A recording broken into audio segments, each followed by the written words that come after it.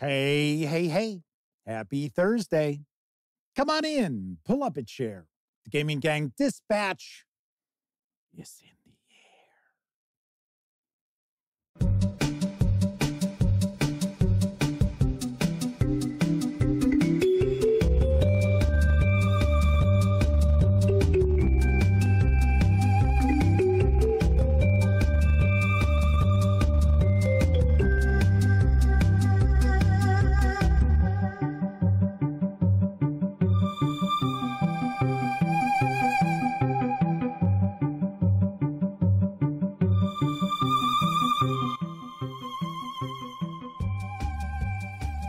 Howdy, gang, and welcome once again to the Duct Tape Studios.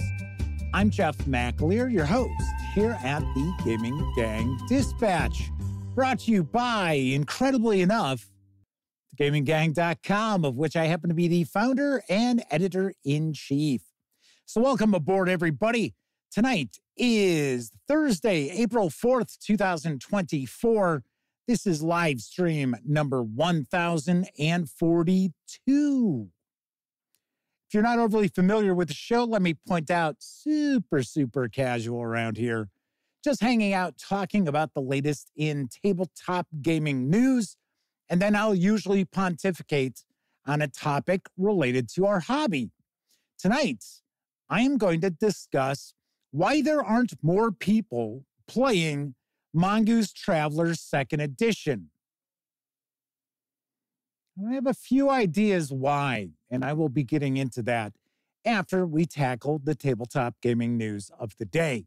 Of course, when you're not watching videos on the Gaming Gang channel, be sure to visit thegaminggang.com for all latest in tabletop gaming news, reviews, and a whole lot more you are not going to find here. Yep, as I bump the keyboard. You're not going to find here on the YouTube channel. You know the drill. Get your geek on at thegaminggang.com. Now, because this is a live stream, there is chat available. It's not on screen. It's one of the ways I keep some of the more unusual commenters at bay.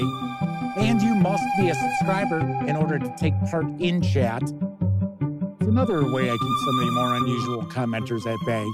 But if you want to say howdy, maybe you've got a question, a comment, you want to take part in the discussion after the news, by all means, chime in. I will do my best to respond.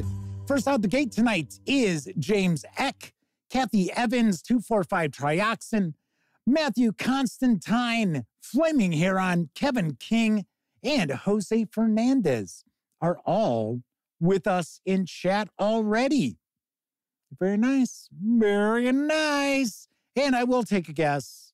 The lovely and talented Miss Sarah D is with us tonight. So Flaming Heron is one of our chat moderators. Sarah D is another of our chat moderators.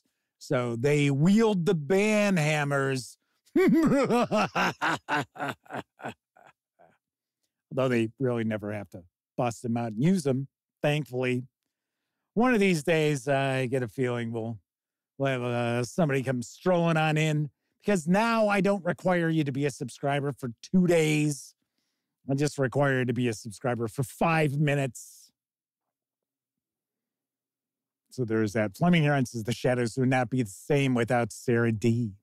Well. Crowbar Creative is with us in chat as well. We're going to be talking about their big release that is now available in print. You've already gotten to see a first look at it. I have a review coming this weekend for it, but it is one of our news pieces. And Semper Buffo, as well as Neurolancer, are popping on in. I think I just said hello to our friend Kevin R. Smith. Maybe I didn't. In case I didn't, hello, Kevin. Yes. Chat is off and running already. So let's jump on into the news, because landing in May is Thorgal, the board game. And here's the latest from Portal Games. Thorgal, the board game, is a cooperative storybook adventure game for 1 to 4 players, ages 14 and up, and is designed by Joanna Kajanka, Jan Muricy and Rafael Zima. Yeah, I guarantee I've mispronounced at least two of those names. Players take on the roles of Thorgal, his wife Aricia, their son Jolin, and Chris, a deadly female warrior, and go on a series of adventures. The game consists of 7 standalone scenarios, each taking roughly 90 to 120 minutes to play. Scenarios do not form a campaign, nor have any legacy features, so they can be played by different playgroups and over an extended period of time. Thorgal, the board game, comes with a book of maps. Each scenario is played on a different map that players explore while fulfilling scenario goals and promises completely different adventures, hidden opportunities, and vivid characters. Players are free to choose whether they travel in one group or split to cover more areas at the same time. They also perform side quests that might help them win a scenario. Another important feature of the game is the storybook, containing narrative descriptions of the encounters that characters make in each scenario. The adventures described in the book are specific to each scenario and character, yet a lot of them are randomized within a scenario, offering higher replayability and allowing for repeated play. There are also side plots players can pursue to gain benefits and reveal additional pieces of the story. Thorgal, the board game, while having a strong narrative element, offers a brand new, unique action selection mechanism. With this new mechanism, actions have varying power depending on which other actions have already been taken. Players carefully plan their strategy and sequence of actions taken, as this directly impacts the strength of the effect of each action. This creates an interesting decision space and makes each turn important for everyone at the table. Another important mechanic involves character development. Each character gains experience during the game and advances their abilities. This dynamic progress allows players to make meaningful decisions about how to develop their hero in the game. Characters gather resources and craft objects to help them survive in the dangerous world. Thorgal, the board game, is for 1 to 4 players, ages 14 and up. Plays in around 90 to 120 minutes per scenario. It's going to carry an MSRP of $89 when it lands in stores next month. This could be very unique.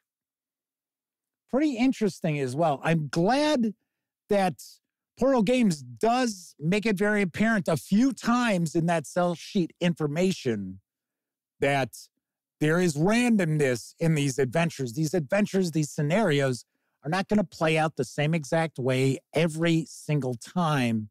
I do believe there are also some expansions which will also be arriving at the same time for Thorgal, the board game. Sarah D is with us, says they are the terror that flaps in the night. Perkins Dearborn and Chuck Terrell are also hanging with the gang.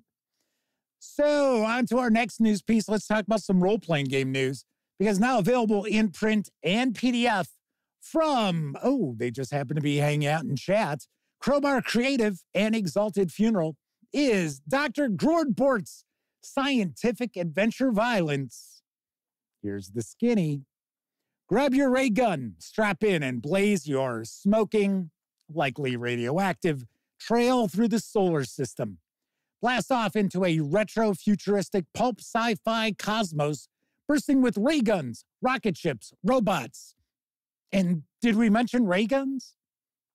Based on the comics, art, and universe invented by Widow Workshop's Greg Broadmoor, this is a unique and comprehensive guide to creating outlandish, interplanetary adventures compatible with the 5th and 5.5 editions of some game with dragons and other silly, scientifically unfounded elements. Packed with more than 400 illustrations by Broadmoor and Widow Workshop artists, this technological tome features all 10 5e character classes, but scientized, plus 5 known species and 20 new backgrounds to choose from. There are over 125 ray guns, gadgets, gizmos, armor, and adventuring gear. 26 vehicles from tanks and rockets to walkers and airships, plus rules for air-to-air, space-to-space, and orbit-to-ground combat. 61 creatures, 26 NPCs, and several factions vying for power. 8 bizarre and powerful technology types, each with their own unique malfunctions table. Yes, you heard that right. There is malfunctions. And there's actually a book with the tables for the malfunctions, which is available as part of a bundle, or you can buy it separately.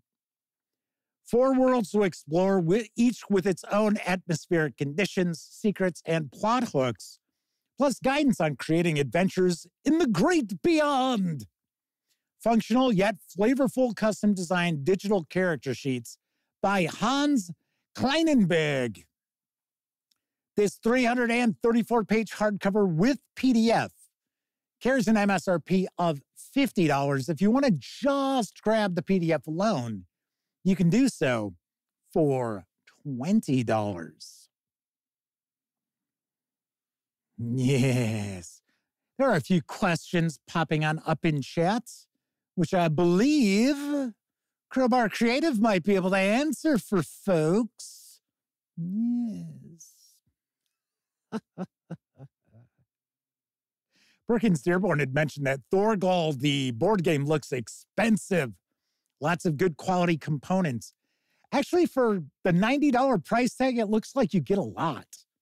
In fact, if you check out the Kickstarter, there is an image of everything that comes in the core base game, and it's a lot. In fact, I couldn't really squeeze it in on the slide without it being like super thin.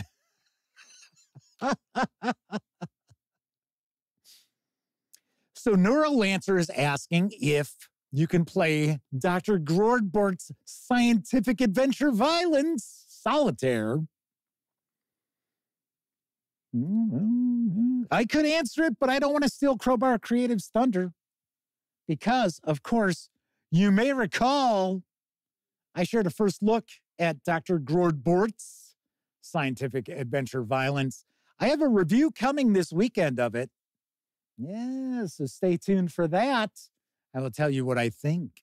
Matthew Constantine says they love some Flash Gordon / Buck Rogers type retro science fiction. Plus, this is very tongue-in-cheek. And I should mention, this is not aimed at the kiddies.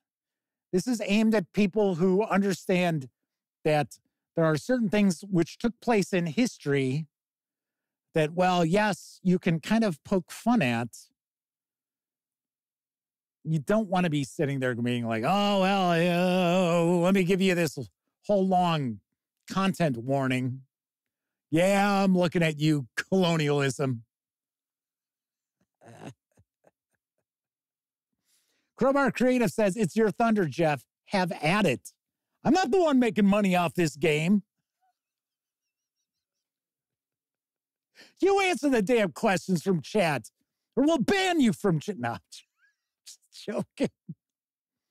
Travis Williams is with us. So they have been around the past couple of streams. They haven't. I don't know. Did anybody miss Travis? I didn't miss Travis. Teasing. So they just got a new puppy.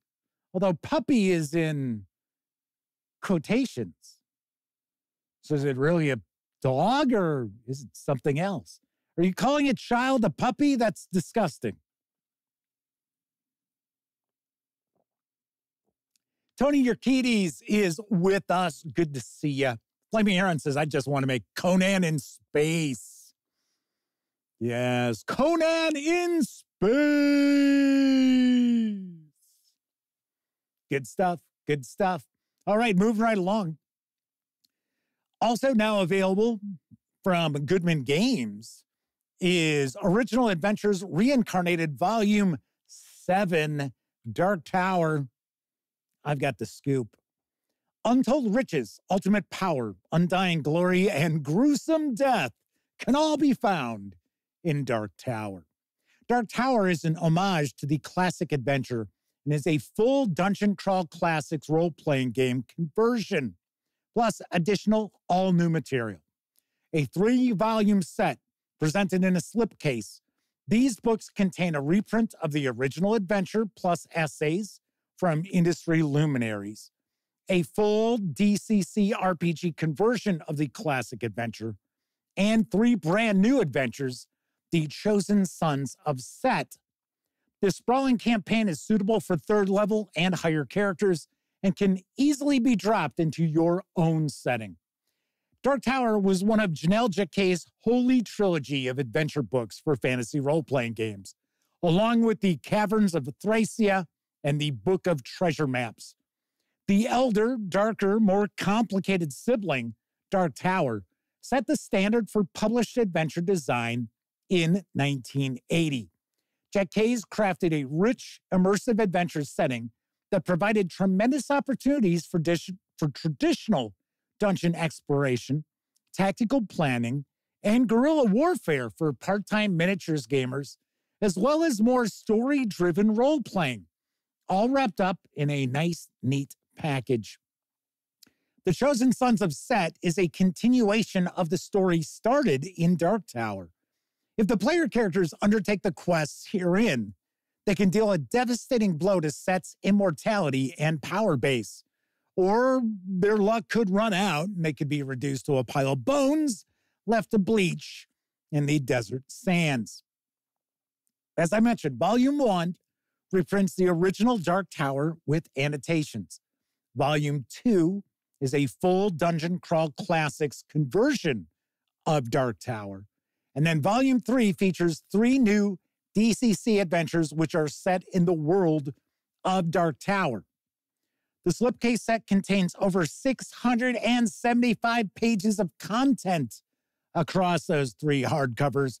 It also includes PDFs, and it does carry an MSRP of $109.99. Sweet! I should also mention Dungeon Crawl Classics number 105, I believe, is the number. I think it's the latest of the Dungeon Crawl Classics adventures, is actually a prequel adventure to Dark Tower, and it is for 2nd level characters. It's important to note, even though this is part of the original Adventures reincarnated lineup, this is not statted for 5e like the previous 6 volumes. This is statted for DCC, which I thought was very, very interesting. Very cool, too, to be very honest. But I think the reason why they were able to do that is because this is not a TSR adventure. This was a Judges Guild adventure. And I want to say that, weren't there 2 volumes of Judges Guild material that Goodman Games released as hardcovers? I could have swore there were. I thought they were like larger size hardcovers too. And I'm not sure if those were statted for 5e D&D or for Dungeon Crawl Classics. I think they were 5e D&D.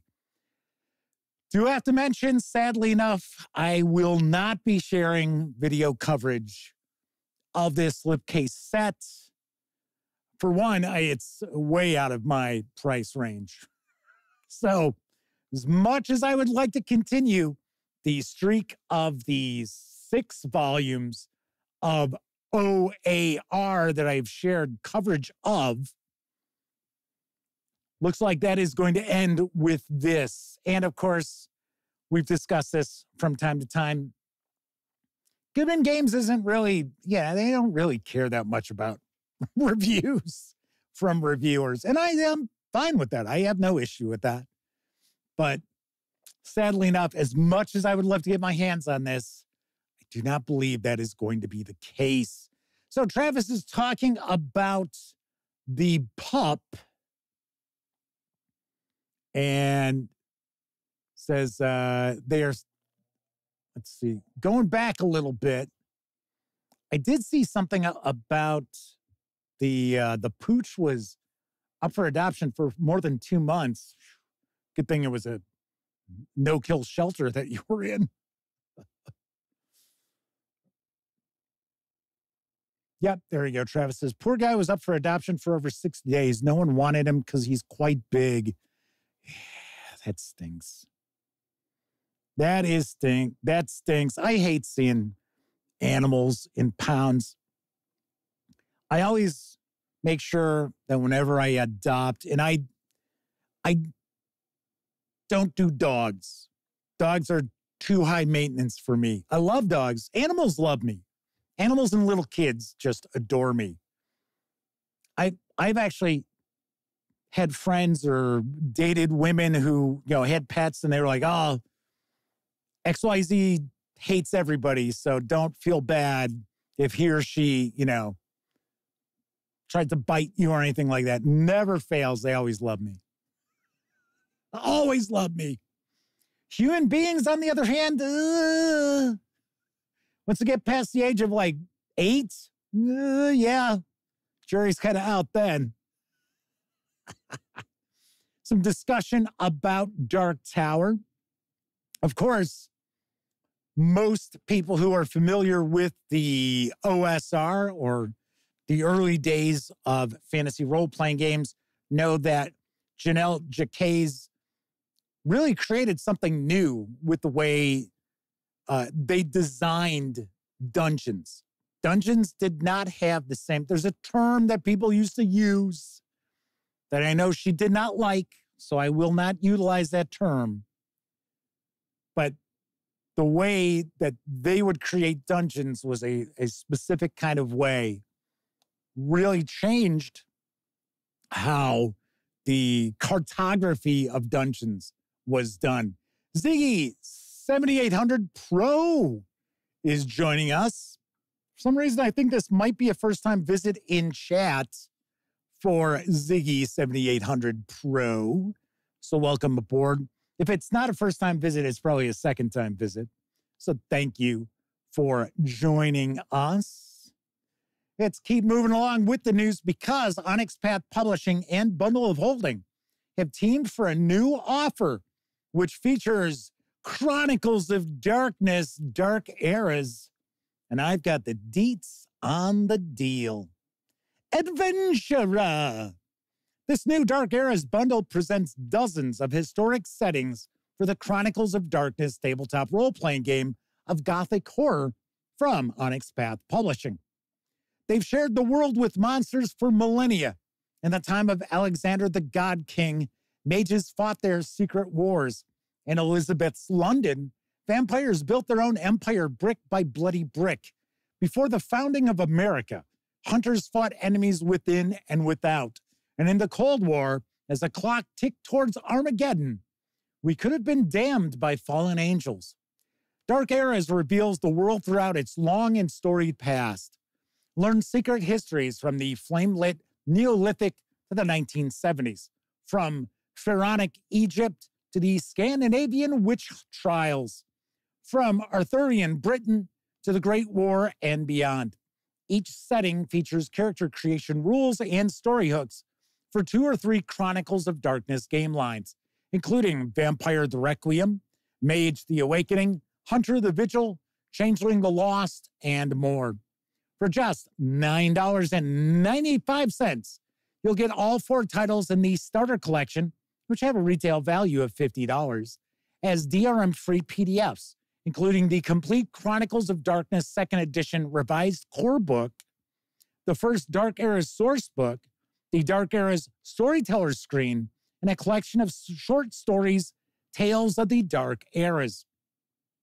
And if you pay more than the current threshold price of $25.21, you'll level up and also get the entire bonus collection with 4 more titles worth an additional $64, including Dark Eras 2, the Dark Eras Companion, the Chronicles of Darkness sourcebook Hurt Locker, and a precursor to the Dark Eras line, Victorian Lost. These savings will run through April 18th, and 10% of your purchase, after gateway fees, will be donated to the Diana Jones Award Emerging Designer Program. Well. I have to say, I am fairly ignorant of the Dark Eras line for Chronicles of Darkness. And I think part of that is because the like World of Darkness, Chronicles of Darkness is just so fractured. It's kind of like, so we got Vampire the Masquerade, and okay, we have Changeling. Okay, now we got Mage. We've got Werewolf, and there's all these different publishers involved, and kind of throws me off a bit. Kevin King is with us in chat, and they're also pointing out they're confused. I thought 5th edition Vampire Werewolf Hunter replaced Chronicles of Darkness. I don't think so. I think Onyx Path Publishing still releases Chronicles of Darkness stuff. In fact, didn't they just release a new edition of Hunter the Vigil? I thought they did. Like I said, it can get kind of confusing. The only one of the World of Darkness role-playing games I ever picked up, and I have discussed this many times, is Vampire the Masquerade when it first came out. And I did pick up some of the splats, not a bunch, only a few. And I got to be honest, I found it to be very unique. I never ran it. I actually was at a few nightclubs in Chicago where people were LARPing it. And that's not why I was at the nightclub. I just stumbled across that, which was kind of odd. But, yeah, kind of curious about it. I'm kind of curious about World of Darkness. Although I did review the latest edition of Vampire the Masquerade, did not care for it. Did not like the fact that the player characters are monstrous. There's no way to get around it. There is no way, well, at least you can play it however the hell you want to play it. But as written, the player characters are going to be evil in some way. So just how it works. Stephen from Roll for Combat is with us in chat, as is Fritz Bronner. Very welcome to you all. So I think this is a first-time visit from Fritz. I'm not sure that that name isn't ringing a bell, but then again, I'm not always all that great with names. B. Horn is with us. Fleming Heron says, who plays as written? I know. I've yet to run a role-playing game exactly as written. I don't run Call of Cthulhu as written. I've mentioned that umpteen times.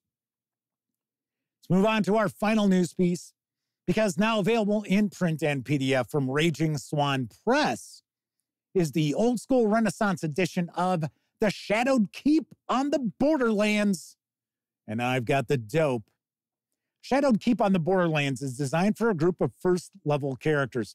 The adventure is set in the Duchy of Ashlar, which is part of the Gloamhold campaign setting, but can easily be inserted into your own campaign world. The keep's location, a bluff surrounded by dense woodland, is generic enough to fit any but the most atypical campaign.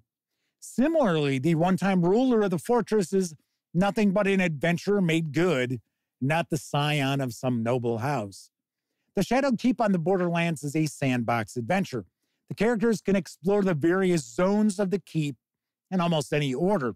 Thus, the characters will find some areas easier than others. They may never even discover other portions of the complex. Similarly, there is no time pressure during this adventure. The characters can explore the Shadowed Keep at their leisure. If you'd rather have a faster-paced adventure, consider placing a rival group of black-hearted adventurers in the area, also intent on exploring the ruins. This gives the characters an impetus to explore swiftly and potentially sets up a climactic fight with the rival adventurers somewhere in the ruins. Once a party is cleared the keep, the characters can move on to their next adventure, or they can claim the fortress as their own. In this way, the keep can become the focus of an entire campaign, as the characters battle to clear the surrounding woodland of enemies, or explore the deeper caverns below the keep, while repairing the shattered fortress. The obstacles to successfully completing such a task are legion. You can always refer to further adventures for more details. Characters completely exploring the keep and defeating all of its challenges should reach 4th level by the end of the adventure. The 118-page black and white softcover with PDF is available as a print-on-demand over at DriveThruRPG for $21.95, or you can grab just the PDF alone over at the Raging Swan Press site for $13.95. Now, you might be wondering, Jeff, why didn't you just tell us to get the PDF over at DriveThruRPG? It's print on demand there. It's also more expensive there for the PDF, strangely enough. Something like $16.25. It's got kind of an oddball price. Whereas you can get it at the Raging Swan Press site for $13.95. Should also mention, be sure you are getting the updated early 2024 edition, because there is a town, I believe, in this that is actually kind of fleshed out far more in this 2024 edition as opposed to the late 2023 edition. It'll say so on the cover. I'll be the first to point out, I really have never had an opportunity to check out anything from Raging Swan Press. I've heard good things. I got to admit, their cartography always looks pretty nice. Kind of curious if anybody out there in chat, or if you're watching the show after it aired and you have any familiarity with Raging Swan Press, especially for the old school Renaissance releases. Let me know. Let me know. I'm kind of curious. I am sort of curious.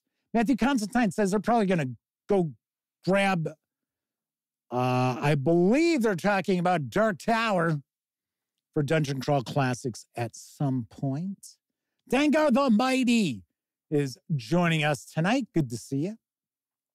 So there is some discussion about World of Darkness, Chronicles of Darkness, the confusion surrounding it, which, funny enough, actually kind of segues into our topic for tonight, because that comes into play a little bit with Traveller too, and we're going to be talking about that. But that is it for the news tonight. Of course, I did mention DriveThruRPG. Don't forget, if you are going to go visit any of the One Bookshelf sites, please stop by at thegaminggang.com first and click on one of our banner ads. That way, if you happen to make a purchase from DriveThruRPG or Dungeon Masters Guild, Storytellers Vault, Wargame Vault, what have you, I get 5% of that sale. And all those nickels, dimes, and quarters really do add up to help keep thegaminggang.com around. And of course, if you like this video, if you like the video, if you dig the channel, if you find thegaminggang.com to be a valuable resource, hell, if you just like what we do, you can always stop on by paypal.me/thegaminggang to make a small donation. You can always buy me a 2-liter bottle of soda. Somebody had asked yesterday what was the soda I was drinking. I was unable to get diet right, so I'm actually drinking 0 sugar Pepsi. I grew up in a Pepsi family, so I used to get what was it called before? It was with the ginseng and stuff like that. It was still 0 sugar, but it wasn't. It was the black, Max. I used to pick up Pepsi Max from time to time if I couldn't get diet right. And this is replaced Pepsi Max. I think it's essentially the same soda. Anyway, I should mention that Agile Monk, the Madman, Kevin King, Marius Smith, and Joshua Edwards all recently visited paypal.me/thegaminggang and made not small donations. Big thank you for that. In fact, thanks to everyone who goes and uses the banner ads and or visits paypal.me/thegaminggang. Much appreciated. So as I mentioned earlier, tonight's topic, I will be asking and discussing why there aren't more people playing Mongoose Traveller 2nd Edition. We are going to discuss, but first, I think it's time for a brief intermission. It's intermission time, folks. Time out for a delicious snack in our sparkling refreshment building. Every item a fresh, appetizing taste treat. What's your pleasure, sir or madam, and all you kiddies too? Sandwiches, freshly made from quality ingredients, soft drinks, cool, tangy, and refreshing. A hot dog? There you are, tender, juicy, done to a turn with some fixins. Hamburgers, ma'am? Just the way you like 'em, meaty, moist, and broiled to perfection. Soft drinks, kiddies? Take your choice, cold, tingly with flavor, all your favorite soft drinks for your selection. Something to eat for everyone, soft drinks to make your evening complete. Delicious, fresh, and satisfying to help your entertainment reach the peak of family fun.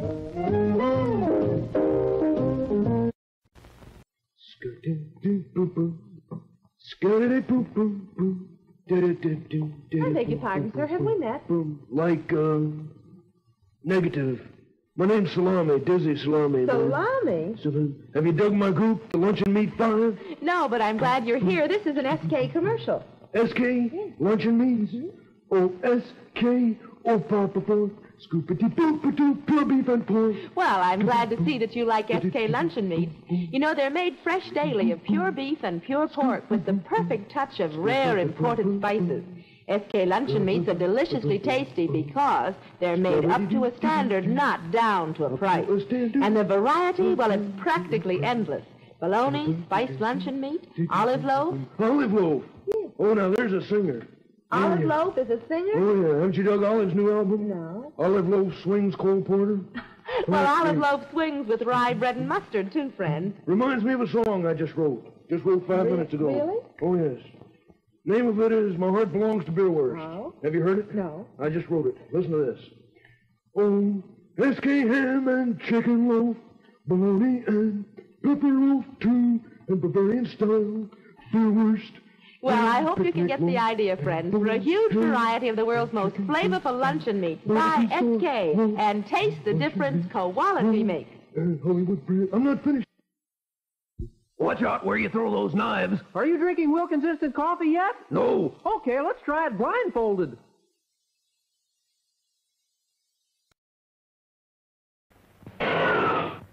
Now, boys and girls, meet my pals, the Sugar Crisp Bears, in a cartoon starring that three-way treat, Post Sugar Crisp.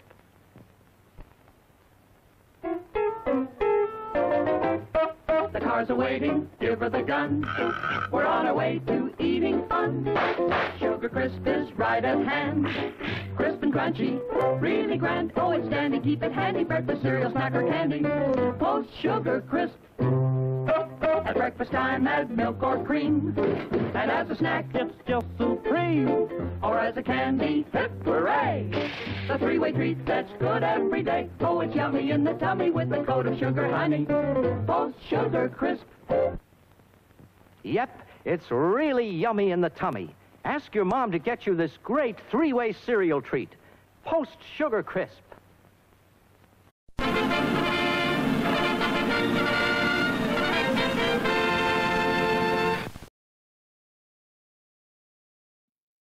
Ralph was cool, man. Cool.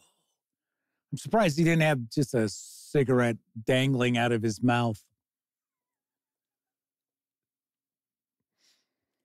You know, strangely enough, if I remember correctly, I think Rolf was actually the first Muppet to be featured regularly on TV. Not in commercials. I mean, on a variety show. And he was on, if memory serves me correctly, the Jimmy Dean Show. That's a name that most people be like, who? If you remember the Bond film Diamonds Are Forever, Jimmy Dean is the rich guy. He's like the Howard Hughes-esque character in that movie. So, yes, he was actually a pretty well-known entertainer. So there's some discussion of various different diet sodas going on. And it looks as if Chris Lundgren's cockatiel buddy is watching the show with us. So, hey there, buddy. Perkins Dearborn says Jimmy Dean sausage is what most people will know. Yep, it is still around. It is definitely still around. Okay, so tonight we're going to discuss why don't more people play Mongoose Traveller 2nd Edition. And the reality is there were 5 reasons that popped immediately to mind when I was thinking about why don't we see more people talking about Mongoose Traveller 2nd Edition and playing Mongoose Traveller 2nd Edition. Now, I'm not saying that it's not a popular role-playing game, because it is. It is one of the more popular science fiction role-playing games. But it is one of the original science fiction role-playing games. It came out in the 70s. Of course, Metamorphosis Alpha is considered to be the first of the science fiction role-playing games. As Chris Lundgren says, their cockatiel got excited when I called out his name because he watches the show with Chris. Edge for Life is with us, says lack of marketing. I think that's got a little bit to do with it. A little bit, not a ton. So, like I said, I've got 5 things in various, let's say, I would say there's varying degrees of severity as far as this goes. So number 5, I would say, is the confusion over Traveller. There are so many editions of Traveller, and if we even go further back in time, there's more editions of Traveller. So we've got Classic Traveller, and Classic Traveller is still sold, at least in PDF, it is sold, and that was originally released by Game Design Workshop. Game Designers Workshop, GDW. Pretty well-known company back in the day. They were a big-time gaming company. They were, I wouldn't say neck and neck with TSR, but they did quite well. And Traveller was kind of their bread and butter. They did board games also. In fact, one of the reasons why GDW took a downturn and went out of business is because they actually worked with Gary Gygax after Gary got the boot from TSR. They were going to create a fantasy role-playing game, and they invested a lot of money into it, and then TSR threatened lawsuits. So it was like, okay, Semper Buffo says their 2 labs, Gracie and Walter, are watching the show. Hello, Gracie. Say goodnight, Gracie. And hello, Walter. Chris Lundgren says they hardly ever see Traveller in big market stores like Barnes & Noble or Target like Wizards of the Coast. Well, the reality is you're not going to see many role-playing games. You don't see Call of Cthulhu in Walmart. Now, can you order it online at Walmart? Yeah, I'm pretty sure you can. There's a lot of stuff that you can order through Walmart's website that they don't carry in any stores. So anyway, the thing that pulled the rug out from under GDW was they had to shut down this role-playing game that they were almost ready to release. They were just about to go to the printer with it, and it was like, wow. So Matthew Constantine says, well, they're watching with their dog, Mona. Hello, Mona. Just saying hello to everybody's pets. Kevin R. Smith says Call of Cthulhu is in Barnes & Noble now. Well, for as long as Barnes & Noble is still around. Anyway, so there is confusion with editions because Classic Traveller, you can still pick up Classic Traveller, not the small box set with the little black booklets, which, interestingly enough, is sort of inspired these. So these are not the little black booklets, but they look like the little black booklets that came in Traveller. You currently have Traveller 5, which is from Traveller creator Mark Miller, which I have heard awful things about, but it's more of a toolkit. It's not really a game. It's kind of a mess. We also have the Cepheus engine, which is built on classic Traveller mechanics. And I would share more news about the Cepheus engine releases, but they use AI art. So most of you already know that I no longer share news or coverage for games that utilize AI art, or at least that I'm aware that uses AI artwork. But I know a lot of people do like Cepheus engine. And then, of course, we have the previous edition of Traveller that came out from Mongoose. So that's Mongoose Traveller 1E. If we start looking at some of the older editions, we had Mega Traveller that came out from GDW. We have 2300 AD, which sort of is Traveller, but isn't Traveller. I could have swore when it first came out, it was supposed to be like the early history of the Traveller universe. It's when mankind is first taking to the stars. Then I have also heard that, no, that's not the case. So not only is there confusion about Traveller, there's confusion about 2300 AD, which Mongoose Publishing actually also publishes an edition of nowadays too. So like I said, lots and lots of confusion about what Traveller should you be playing. And in my opinion, I think it's Mongoose Traveller 2nd edition because I like what they've done. They haven't radically changed the mechanics of the game. The mechanics are still essentially the same as they've been since the beginning. You're rolling 2 6-sided dice and you're looking to meet or exceed a certain number. Pretty simple.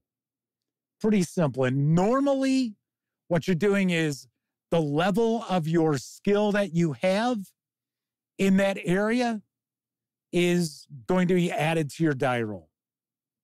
That's it. Chris Lundgren says, damn YouTube ads. And what do you imagine? It's a Wizards of the Coast commercial. No.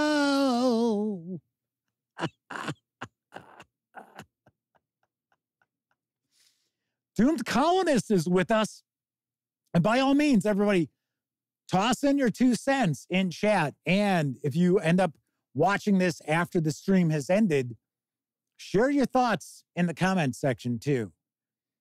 So Doomed Colonist says, good old Traveller. I spent a small fortune on Mongoose Traveller, the previous edition. only to find their group hated it. Fun times. Matthew Constantine also mentions Traveller New Era, which peeved a ton of folks. Kevin R. Smith says, I thought 2300 AD was another setting using the Traveller system. I know, that's supposed to be, I guess, what it is now.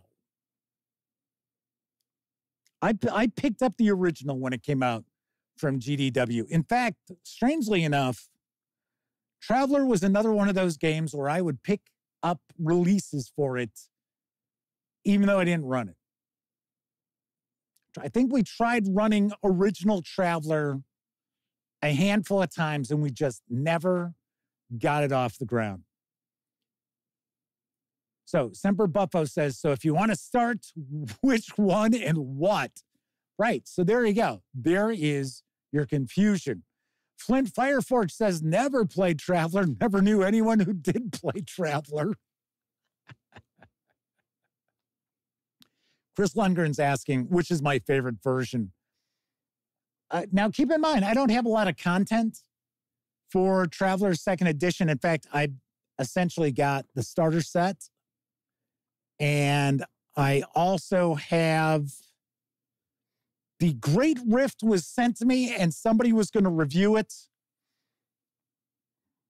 I know, I should learn my lesson, right? I kind of have learned my lesson, but I'm always trying to bring more contributors on board. And if they can shoot video, oh, thank you kindly, right?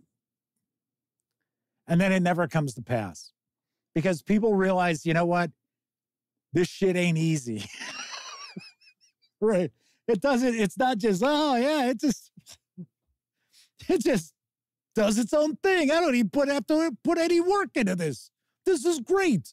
No, they realize, oh wow, there's actually work in reviewing stuff. I have to read things. I got to play stuff. Crap.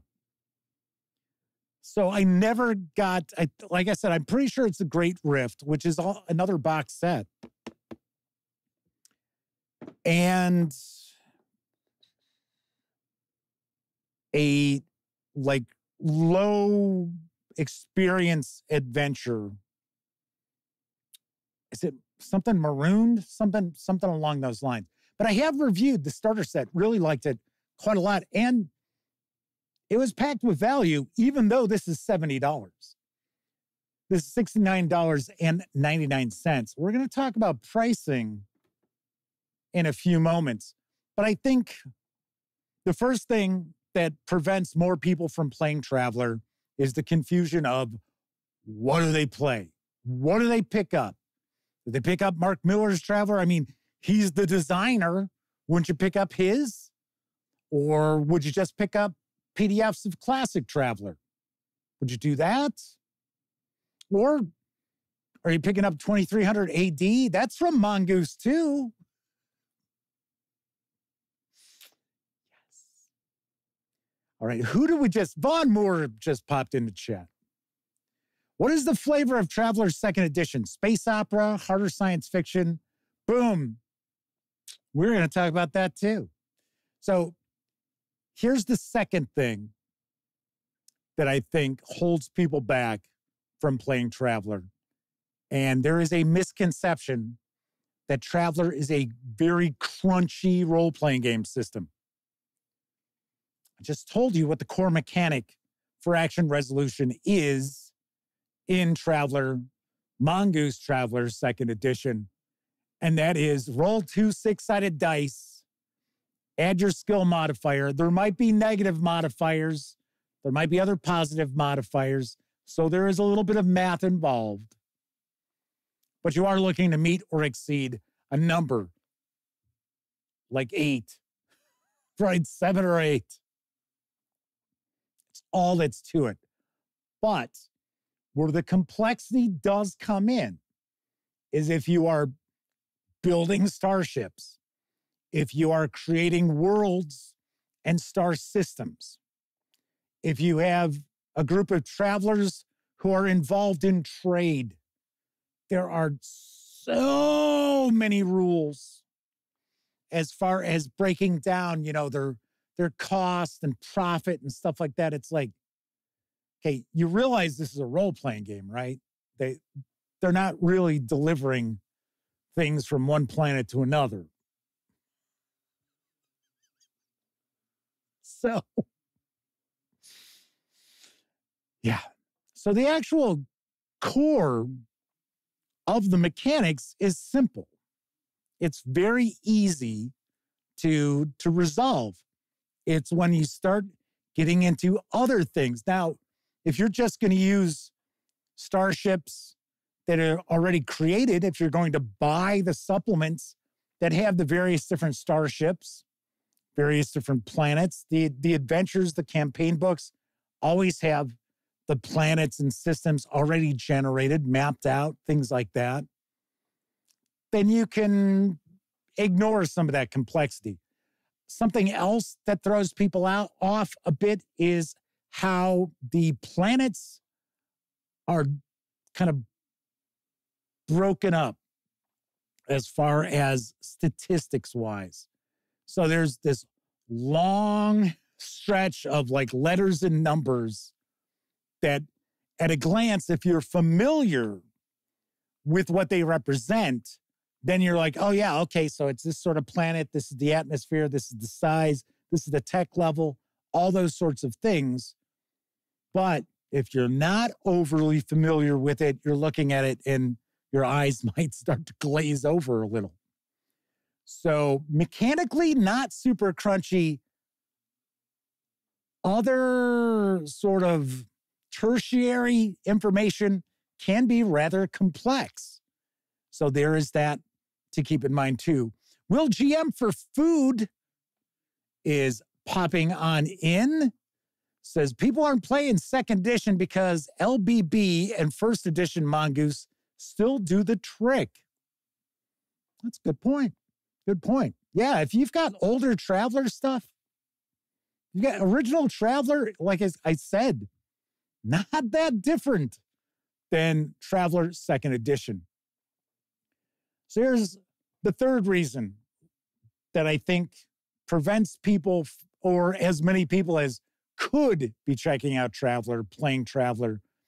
Third thing that I think that keeps people away is that most people look at Traveller, not just Mongoose Traveller 2E, Traveller itself, they look at it as being military science fiction, or in some ways, far harder science fiction than it actually is as far as a role-playing game.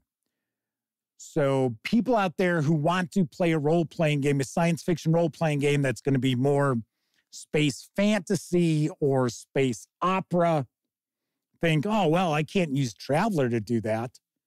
Traveller's just, everybody's like former military. All the characters are former military. I've heard for decades how your player character can die in character creation because they have a military background.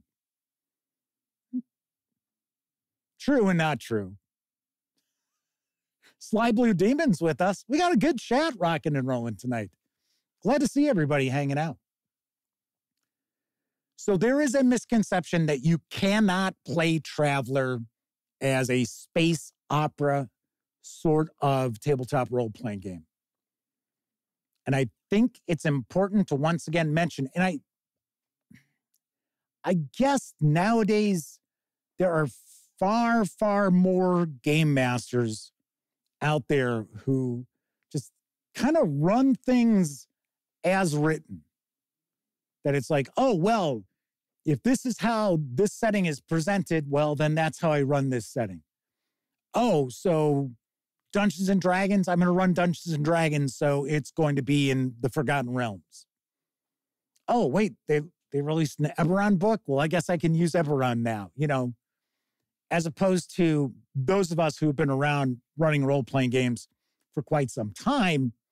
We just sort of say, yeah, I'll do whatever the hell I want. It's like, yeah, I like that. I'll cherry pick that. I'll take that. I'm leaving that behind. It's like, no, thanks.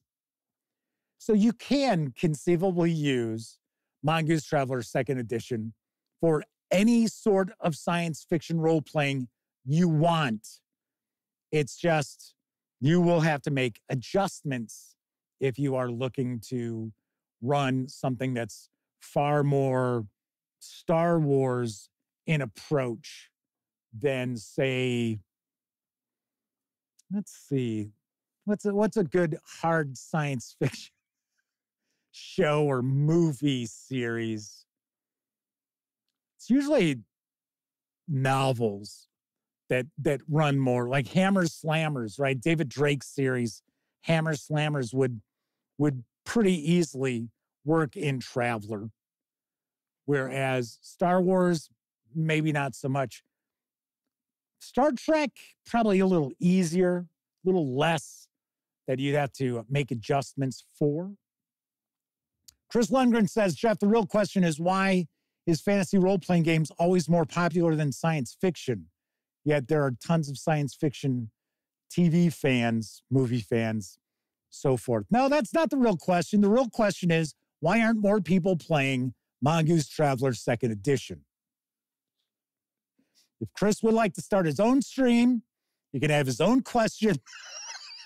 Why is fantasy role-playing games more popular than science fiction? Master Jedi Dude is joining us. I believe this is a first-time visit in chat for MJD. Says, they remember when Mongoose did Babylon 5, A Call to Arms. Great game, old school, always wanted to try Traveller.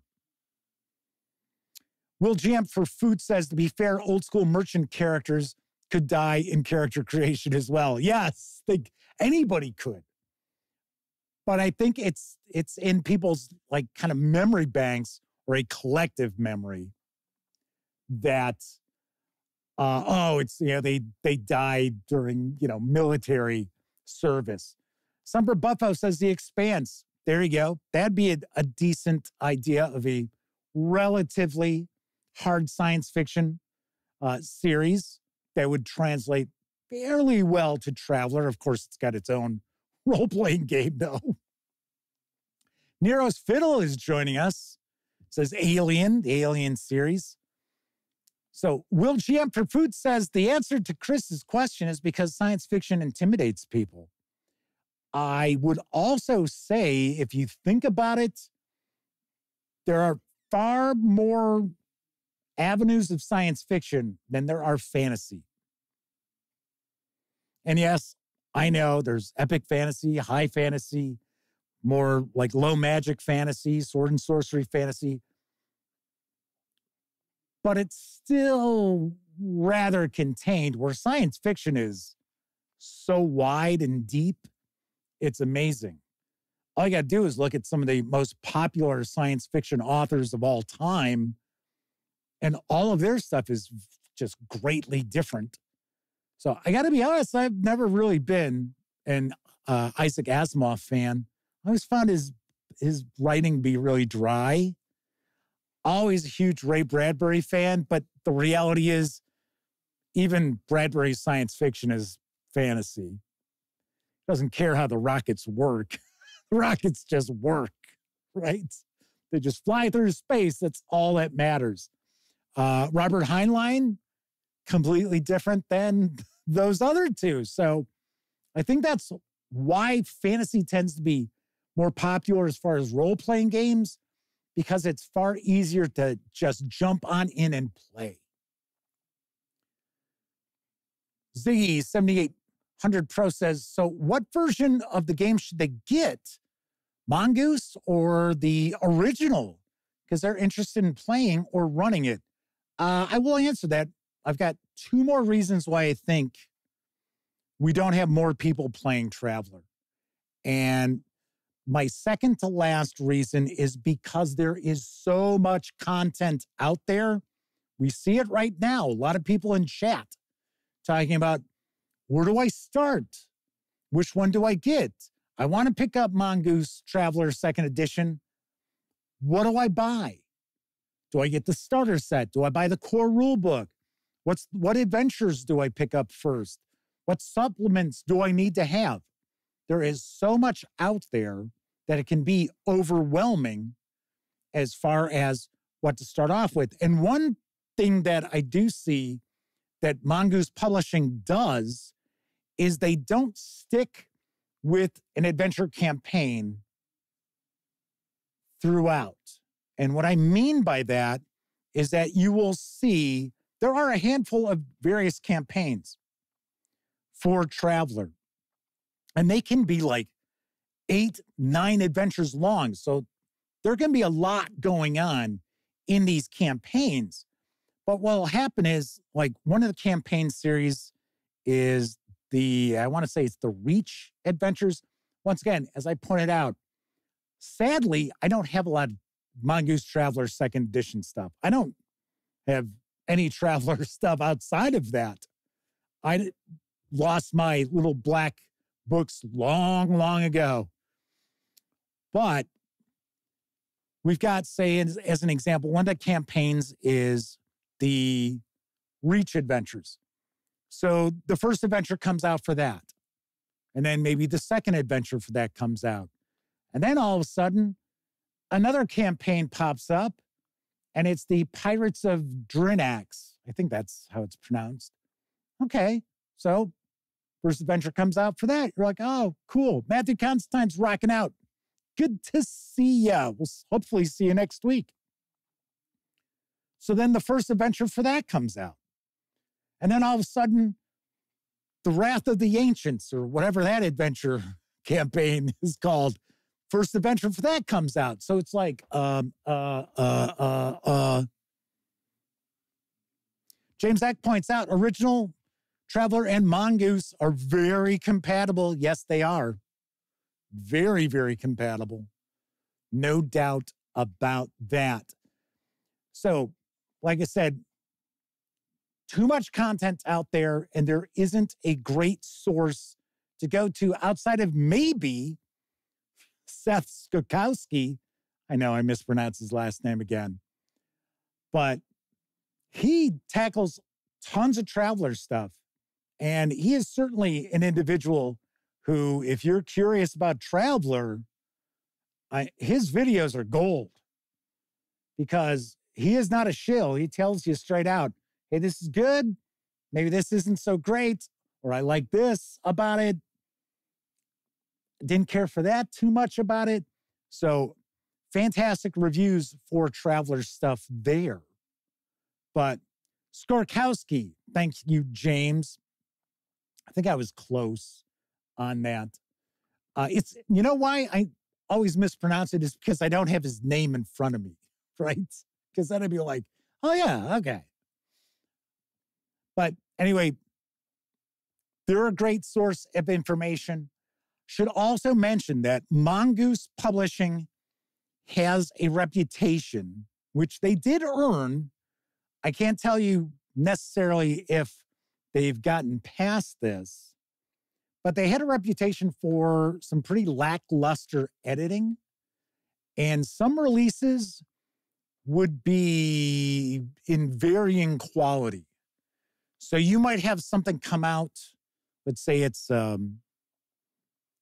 what is it? The catalog, the equipment catalog. It's a lot of gear and stuff like that.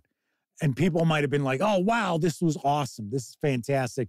This is really what I needed. And then they have another supplement come out and people are like, man, this just didn't feel like there was all that much useful content in it. Once again, I don't know if that is still the case, but a few years back, Mongoose pretty much had a reputation of some stuff was just it was knocked out of the park, and other stuff was okay. So Vaughn Moore asks, is Mongoose Traveller 2E class-based? It is not. So your character creation, you'll start off and you're essentially going through 4-year blocks of experience. So a lot of times characters will join the military. They might be in the Imperial Navy. They might be in the Scouts. There's a wide variety of different things. You don't have to play a military character. And you'll just gain certain experience, certain skills, certain like mustering out rolls. It'll get you gear and cash at the end of your character creation.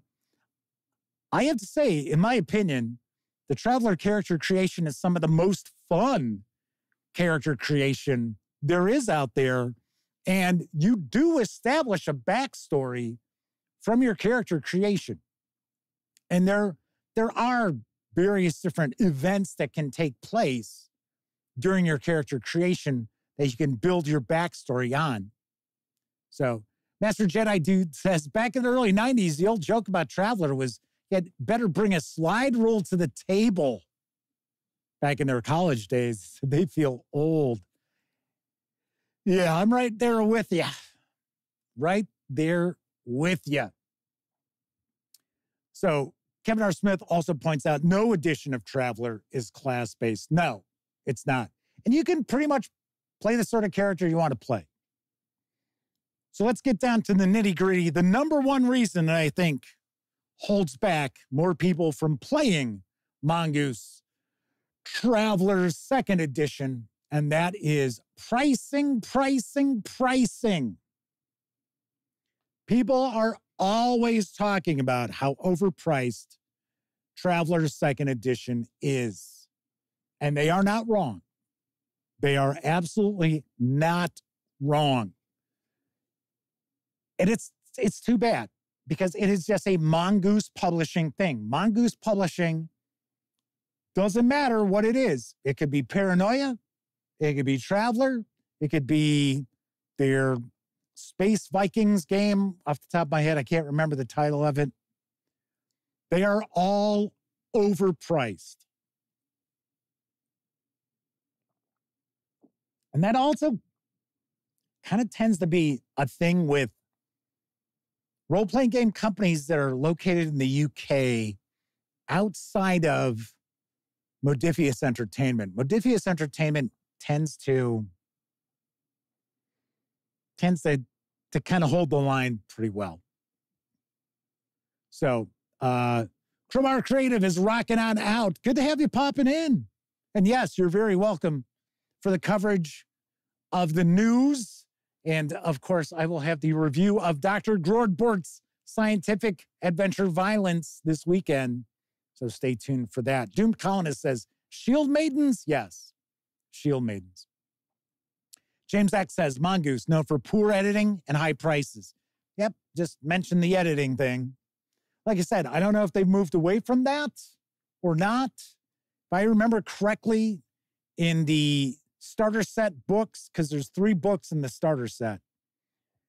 And funny enough, the starter set, people were like $70. Yeah, it'd be nuts. Thing is, the starter set is the core rule book. It's broken up into 2 books, but it is not like most starter sets where it's like, well, yeah, here's some pre-gen characters, and we're going to give you enough rules to learn to play the game, like every starter set out there. No, it's a box set with 3 books. So it's got book 1, which has the vast majority of your character creation in it. Then your book 2, which is essentially your game master stuff. And then we have a campaign, Fall of Tanath, which is the 3rd book. So there is actually a good amount of content in it because you get some pre-gens, you get maps of the system, the Spinward Marshes, if I remember correctly. But the reality is about $20 for each of the books. That's about right for a soft cover of that page count. But the pricing is really very high. Now, I'm not saying that you're not going to get any sort of quality from it for the price, but it is something that does turn people off. Now, Omenal is with us, and they mentioned this. I talked about this last night, and I was going to bring this up. The Explorer Edition is $1. over on Drive-Thru RPG, and that really is the starter set for Traveller 2nd Edition from Mongoose. That, funny enough, this is really the core rule book and a campaign. The Explorer Edition is the starter set. I think it's like 80 pages, something like that. So what happens from time to time is that you will see bundles of Traveller go on sale in PDF. So it was not that long ago that we had a really fantastic humble bundle of Traveller releases that I think it got $400 and some worth of PDFs, maybe even more than that, for like $30, $35. So it was a rockin' deal. It was really, really sweet deal. But there are people out there who are like, hey, you know what? I want physical books. And if you're looking at getting physical books, yes, Mongoose Traveller 2E can be very, very pricey. So what I would actually recommend Mongoose do if they want to grow Traveller, because it's very possible that Mongoose Publishing looks at it like, you know what? We're in a sweet spot. We like where we're at. We don't want to be bigger. This is fine. This is cool. Then they can ignore this. But myself personally, if I were in charge of Mongoose Publishing, I would look at coming up with a core rule book in 2025 and sell it at cost. Sell it at cost. If you need to, go through Amazon. If you're concerned about shipping and everything else, go through Amazon, have Amazon do the printing for you. There are a lot of companies out there that do it. We talk about Basic Fantasy from Chris Gonerman. That's good, Jeff. Try to like just mash his name together. Chris Gonerman. They do that. That's what I would do. I would look at introducing people to Traveller. And that's why they came up with the Explorer Edition for $1, was to introduce Traveller to people. But the thing is, it is a pared down release. And then if you want to get the core rule book, you're looking at paying top dollar. And their PDFs are not inexpensive either. So normally what we see with most publishers, the PDFs are about half the cost of the MSRP of the release, which in my opinion, for all publishers, that's pricey. It really is. If you're just automatically knocking half off for a digital file, I still think it's still kind of pricey. The reality is PDF should probably be somewhere between 25% and 33% of the cost of the physical book. Now, something in Mongoose Publishing's favor is they do also give you PDFs with the physical book. So it's nice that they do that, but unfortunately, the pricing is pretty hefty for their releases. I like Traveller 2nd Edition from Mongoose Publishing. It's my favorite edition of Traveller. I remember Classic Traveller. I had Classic Traveller. I think it is far better presented. It's far easier to understand. And it's far, far easier for your players to get into and to grasp the concepts of. So those are the 5 reasons why I think we don't see as many people playing Traveller as I think we could see, because it is a really solid science fiction role-playing game. You don't necessarily have to play it as more hard science fiction. You can play some space opera with it. And personally, like I said, I would like to see Mongoose come out They could take their 2022 updated core rulebook and come up with it. If they want to strip some of the artwork out, whatever, but release that through, say, Amazon as a print out where Amazon's doing the printing, sell it for cost, get people on board, checking out Traveller. And I think that would really help grow the game and reevaluate the pricing. Just really reevaluate the pricing. And I get it. There's tons of original artwork in the books. The artwork is always, for the most part, very, very solid, if not exceptional. I get it. It's not free for that artwork. You got to pay artists, and you want to stay away from doing the AI bullshit. But Mongoose, if they want to grow Traveller, they really need to address the pricing discrepancy based on them and just about every other role-playing game company out there. Somebody else had mentioned that they find that Cubicle 7 Entertainment is kind of pricey too. They can be.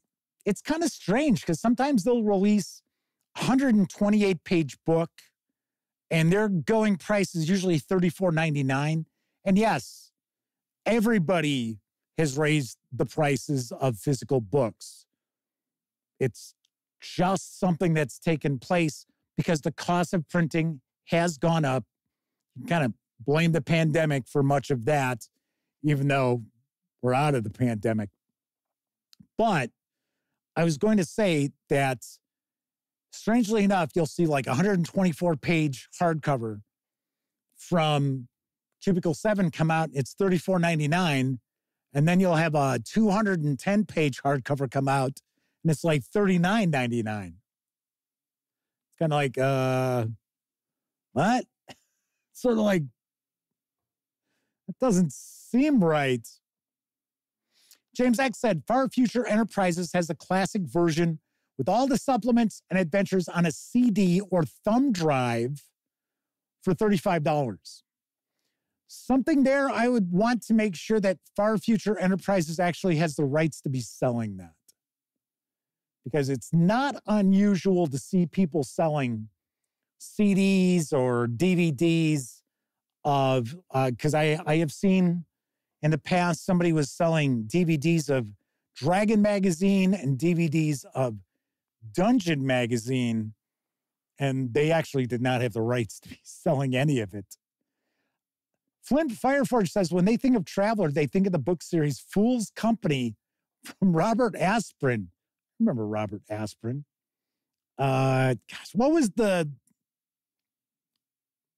Myth Adventures series with the demon? I remember reading a bunch of those. I think there were quite a lot of them in the end. Will GM for Food says, unfortunately, Modifius has snatched up most of the IPs that would fit Traveller well. But as we've talked about in the past, and I don't have that big of an issue with it, but a lot of other people do, it's the 2D20 system. Funny enough, if you took Traveller's mechanics and plugged it into Dune, Fallout, Star Trek Adventures, with all the goodness of those systems with Modifius Entertainment, because Modifius Entertainment does their homework, that is for sure. So when you're checking out any of their IPs, those role-playing games feel like those IPs. Maybe not mechanically. Flint Fireforge says it's very tongue-in-cheek and a little goofy like the TV show The Orville. I think I remember reading a couple of Fool's Company books. Doom Colonist says, I've noted some god-awful quality control issues on Cubicle 7 stuff lately as well. You're talking PDFs or print?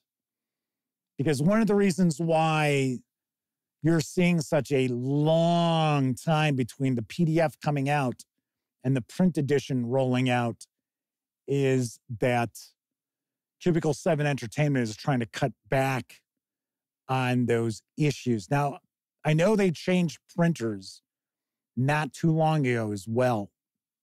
Roll for Combat, who would know this? Steven says it's pricey as printing costs have exploded. Paper is like 500% more expensive from a few years ago.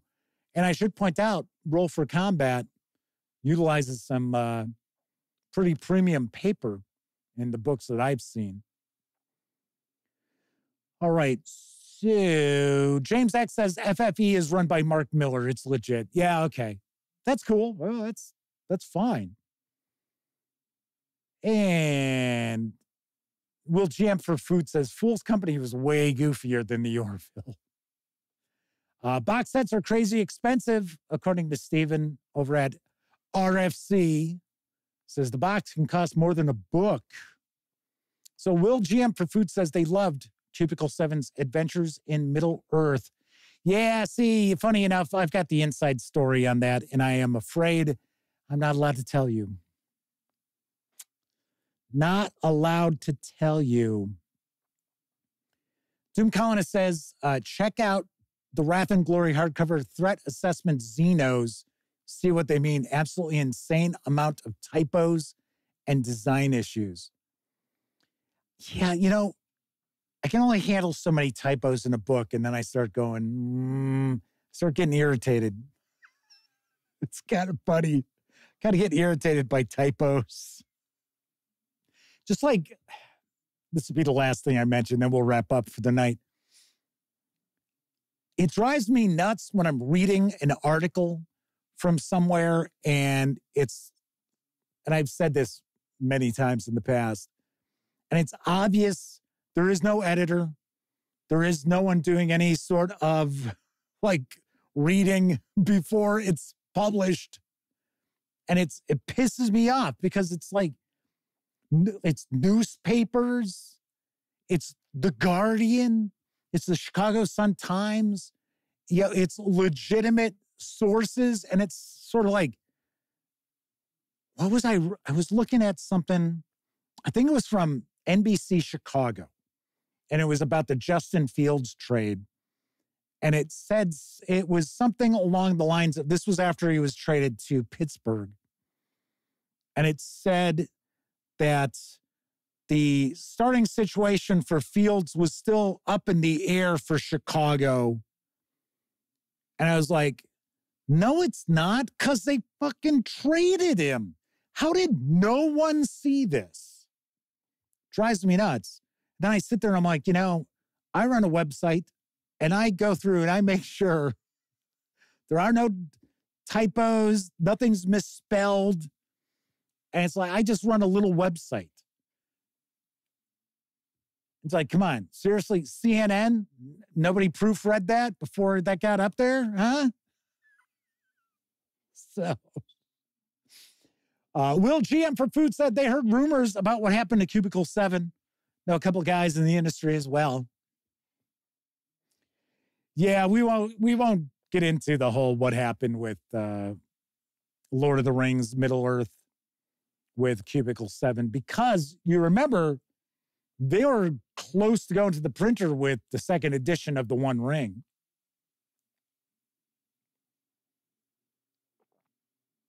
Anywho, Chris Lundgren asks, are there aliens in Traveller or is it all humans? No, there's aliens. I think that's something else that I think Traveller could work on a little bit, is there aren't a ton of aliens who have, like, I guess, access to interstellar travel. There should be more. So, Flaming Heron says, just love to be in your head now, Jeff. No, you wouldn't.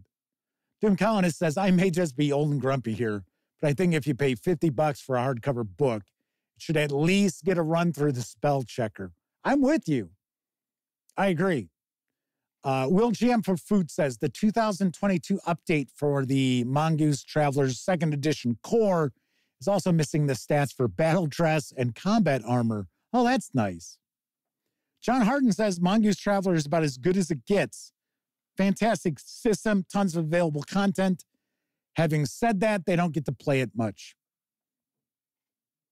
Well, one of my most popular Why You Should Play videos is Why You Should Play Traveller 2nd Edition from Mongoose.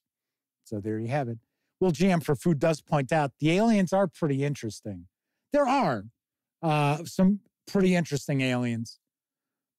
I wish they had aliens that were like really alien, that were like serious races. Most of your aliens are kind of, okay, there's the dog people, and all right, they're like insectoids. All right. So, Omenal says, considering PDFs are released first, you would think they get plenty of free proofreaders. Well, that's what I know Cubicle 7 tries to do now, is they will release a PDF, and it might be 9 months before that file goes to the printer. So, Kevin King says they'd rather have typos in a space game that whiffs on space combat, like Spelljammer.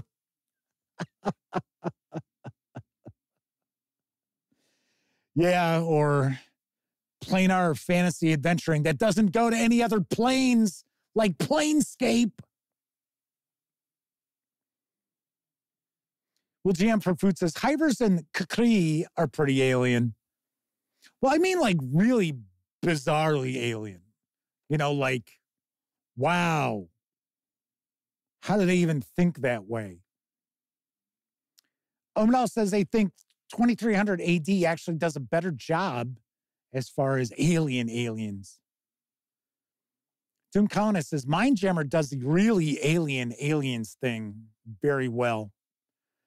Only thing, I remember I checked out Mindjammer in PDF once. I thought it just kind of pushed the whole transhumanism thing a little too hard, because I'm not really a fan of transhumanism, and it really kind of went overboard on that, if I remember correctly. Of course, Will GM for Food says, if you want really alien intelligences, go for Call of Cthulhu. Yes, the Migo. As a game master, Migo are very fun to run because you can just do about anything you want. It doesn't have to make any sense, and it would make sense to the Migo. All righty, so that is it for this time out. Yes. If you were watching live, thank you very much. Of course, if you watched live and took part in chat, a far bigger thank you, because not only are you keeping me company, you're keeping each other company as well. But of course, I know a lot of you out there, you don't have an opportunity to watch live. Doesn't matter if you're watching live or on Memorex. Thank you very much for taking time out to watch any of the videos here on the Gaming Gang channel. Of course, when you're not watching videos on the Gaming Gang channel, be sure to visit gaminggang.com for all the latest in tabletop gaming news, reviews, and a whole lot more you are not going to find here on the channel. You know the drill. Get your geek on at thegaminggang.com. If you like the video, by all means, be sure to give it a quick thumbs up. Subscribe to the channel if you haven't already. And if you do subscribe, don't forget, ring that bell, because it'll not only let you know when the Dispatch streams live Tuesday, Wednesday, Thursday. Why the hell did I say Monday? I know why I said Monday. Because that's when I plan on having my review of Blade Runner Case File number 2, Fiery Angels. My review will be up probably on Monday. And I was digging to try to pull it out so I could say, oh.